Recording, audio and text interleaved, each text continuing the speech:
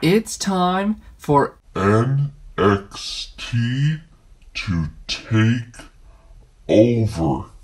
For today I have from the Mattel WWE Target exclusive NXT Takeover Elite line.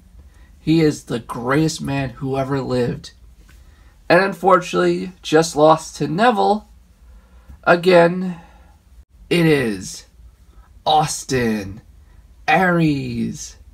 So let's take a closer look at this unique exclusive packaging. On the corner says WWE Elite Collection. See 2 Takeover logos. I see Austin Aries in the packaging. And even says Austin Aries in the back. And the packaging's got this very unique hourglass-like shape. This is Takeover here. Austin Aries. NXT debut, March 2nd, 2016. And on the back, see his stats and a little bio of Austin Aries. You know I'm the greatest man that ever lived. See? Even says right here.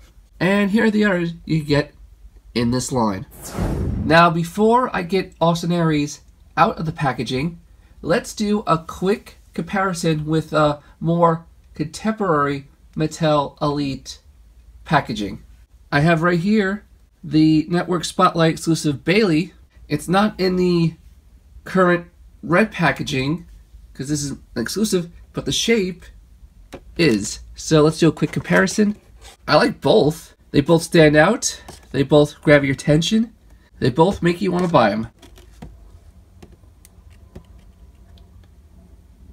So now, without further ado, let's get Austin Aries out of that awesome packaging. And here is Austin Aries out of the packaging. Now, as you can see, I have him standing in the insert of the Elite packaging, which makes an excellent backdrop for Austin Aries. And even on the side here, it says Austin Aries. So let's remove his entrance gear, and we'll take a closer look at that, then the figure. Now, at first, I thought this was just going to be all black, you know, boring. But then I looked at the back, and it says Aries. A red diamond with a little bit of silver dots in Aries and on the corners. On the front, it's sculpted nicely.